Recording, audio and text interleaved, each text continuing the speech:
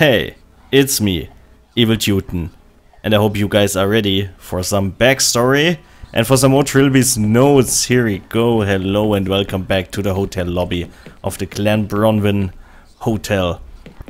Well, I've already established, and I said it so many times, that there's a lot of things are going to happen story-wise, but also you are going to hear more amazing soundtrack. I don't remember the name of that. There's one guy who made all the soundtracks for the Yahtzee games. He's definitely I'm gonna research him, and then I'm gonna see if he does any other work. Alright, so this is the changed hotel. Obviously I don't have to tell you that these are the same rooms. We haven't been in the bar so far, but here it is. I'm going to try to show you all of the hotel, right? The whole hotel, so both the normal and the shifted version, because this is going to happen quite a bit. This is a little bit of a Silent Hill, Dark World, Bright World mechanism. So let's look around. Perhaps the alternative hotel bar had been like the real one at some point in the past, but it had long since fallen into disarray and appeared to have been used for very sinister purposes. That's true. There's something on the counter, as you can see, so we have to look. Counter? In keeping with the alternate hotel's theme, the furniture looked like someone had been hurled against them with absolute fatal force. Lying on the bar in a pool of gore was a pair of long-nosed pliers. Alright, see, this is a word, for example, that I was unfamiliar with before I played this game, so if it wasn't for Trilby's ability to describe items that he sees, I wouldn't, text parser games would be a whole lot, much harder for me. Especially because text parser games, this obviously Sierra and King's Quest, the first games, they had text parser interfaces too. And imagine me, like, being 7, 8, 9 years old, barely speaking any word of English. Oh, we have a little texture error right here. You see that? Trilby's leg. But this is not, who cares about that? So yeah, imagine me 7, 8 years old, English, barely speaking my first words of English, and then having to play text parser games. It was so funny, I don't know, all I did was open.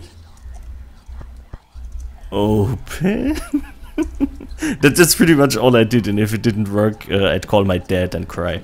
So yeah, that much for text parser games, but now I'm much older, and I am very versed in the words in the nice point I'm trying to make, right? No, I'm older and now I'm versed in the ways of words and how to use them. Now I can type open door. So this is what 16 years of learning English has finally enabled me to do. Anyway, let's look at the corpse. Corpse. The body had been completely flayed and still glistened wet with blood. Wetly, ooh. This is a word I haven't heard that often, wetly. The hands and one of the feet were held in place around the door with 6-inch nails. Alright, so you are going to use the pliers on the corpse.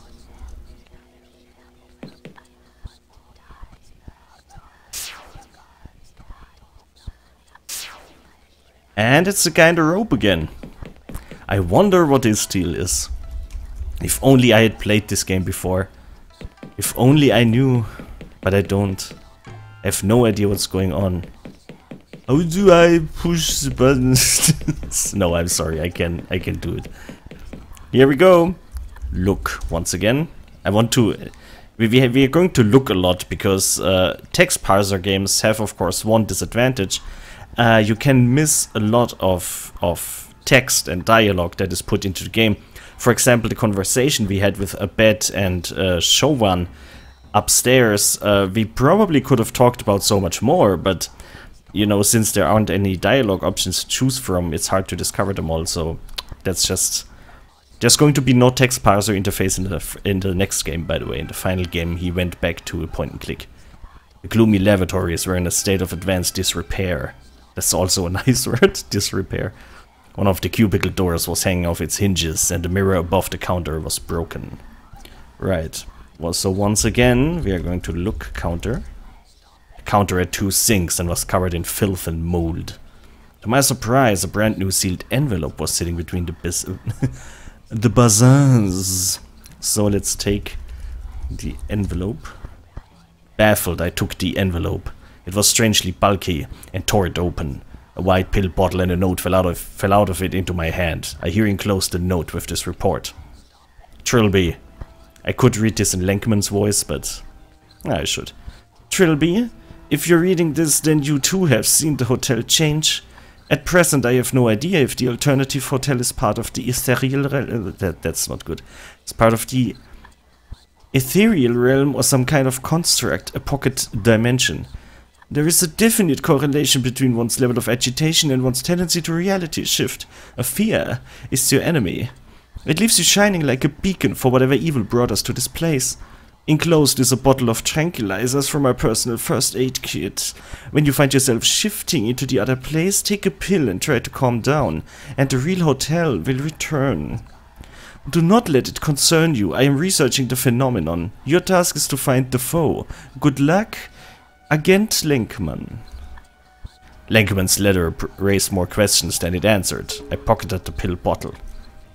It's true, he knows about the foe. So he said that we should, you know, take pills if we get agitated. And there we go. It quickly took effect. I felt the anxiety lift from the pit of my stomach, and my dismal surroundings seemed to feel less imposing. Then I felt that strange sensation again of lightheadedness and detachment as the world around me began to quiver. And here we go. Back to the normal hotel. Yep. Nothing's going on here. Everything's fine. Let's go to the kitchen. Open door.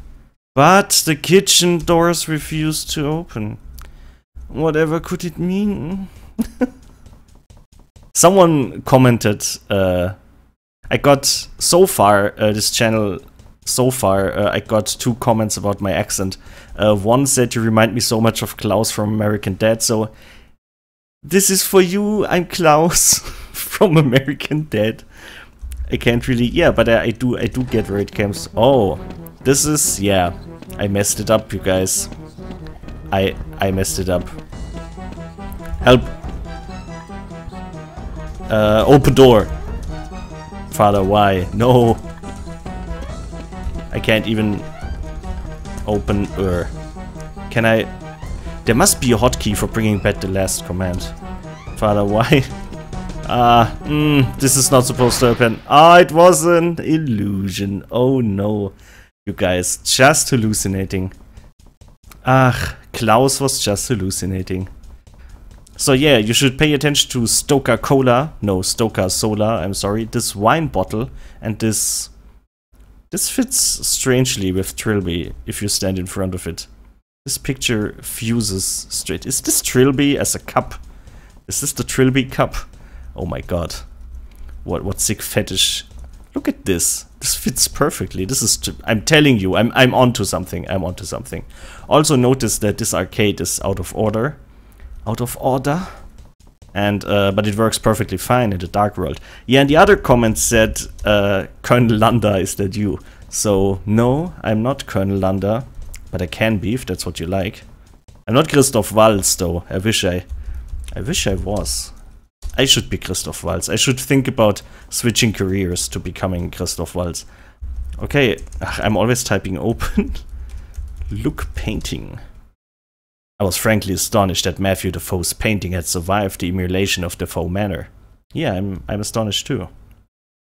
As I stared at it, it seemed that the surrounding room began to blur until only the painting was in focus.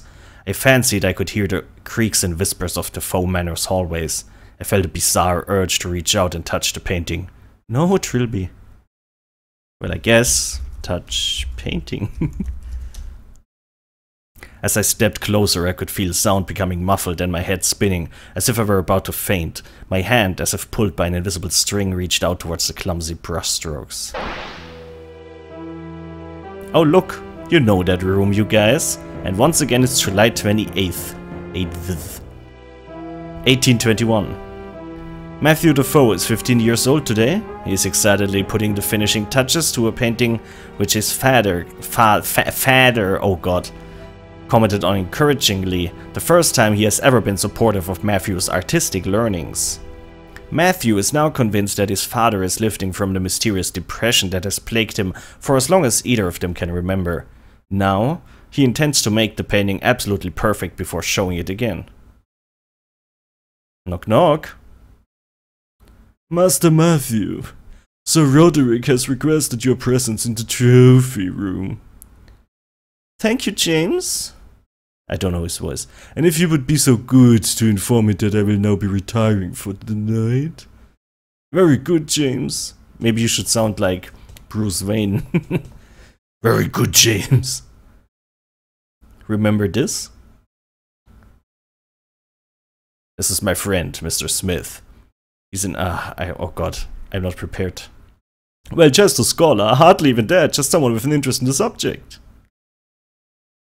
And he has offered to assess the figurine I brought back from my travels. I wasn't aware you had a family, so Rick. Is your wife home too? Regrettably, Belinda is no longer with us. Oh, I'm sorry. Quite alright, you couldn't have known.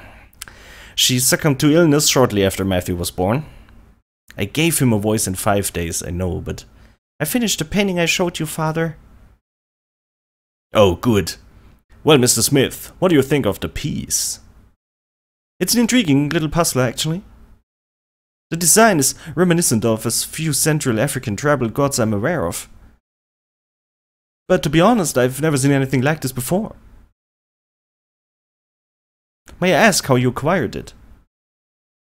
I'm glad you asked. It was 20 years ago when I was a younger man on my first travels in the Dark Continent.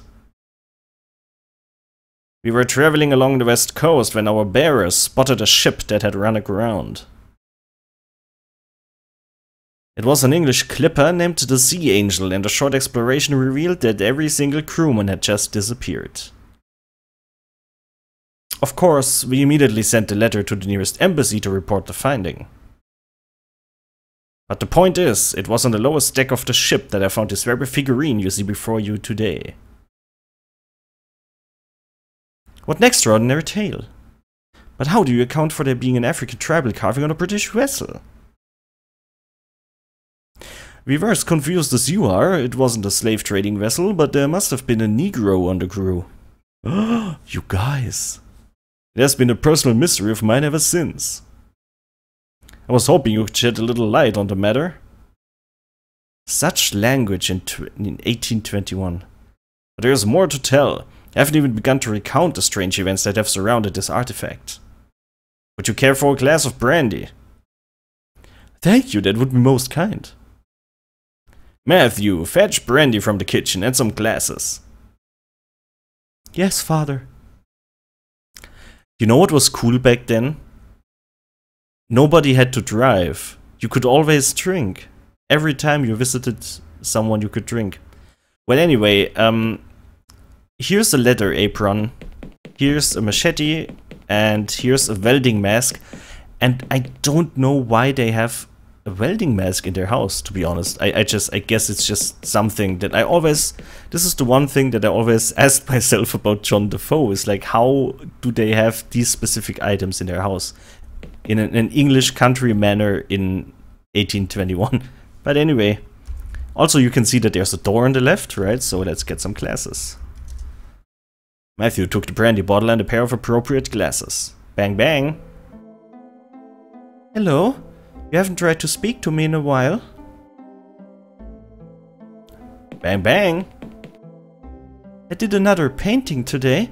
I showed it to Father and he said it was promising. I keep trying to tell him about you, but he never listens. You haven't knocked for me in so long I was beginning to wonder. Bang bang. Hey, do you want to see my painting? Bang bang. I'm just not sure how I get it through the door. Yeah, this is This is such infuriating. I don't know why he put this in, but this might take a few minutes because I don't remember.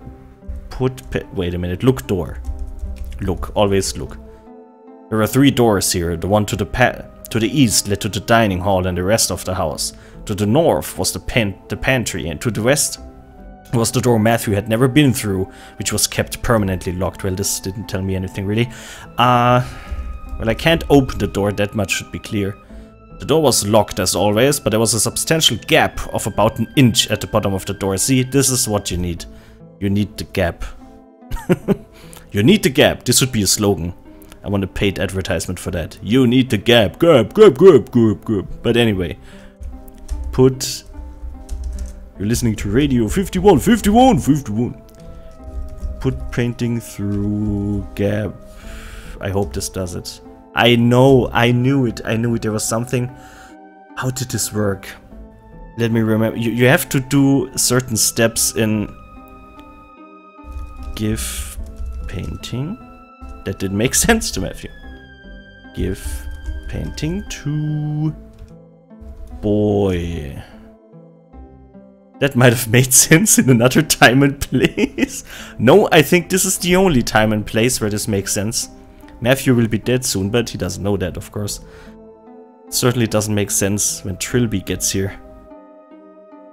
Oh, maybe we can... of course. Have you stayed playing? I can't remember it. I knew it. This is what text parser interfaces do to you. Okay. Use painting gap.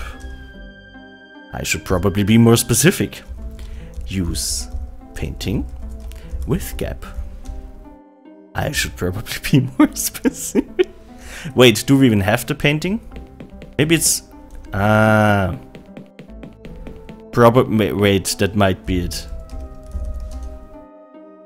No, okay, so obviously we have the painting. How could I, Trilby, possibly have known what Matthew was carrying that day? Oh yeah, if you press tab, you can access the inventory.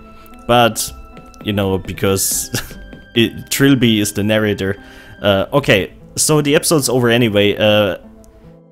There are 2 things we have to do. I have to figure out how to put the painting through here, because there was a specific step you had to take. But I remember I get stuck at this part every time. And also, I have to tell you that I have to tell you a story, because we used to live in a house when I was a small child, and it had a door exactly like that. I was never in there, and then one day we just sold the house. So anyway, I hope this story keeps you interested enough, because it's going to come, and I'm going to upload the second episode, the next episode immediately after that. So, you know, both episodes go online this evening. So see you in a couple minutes if you decide to continue watching. Until then.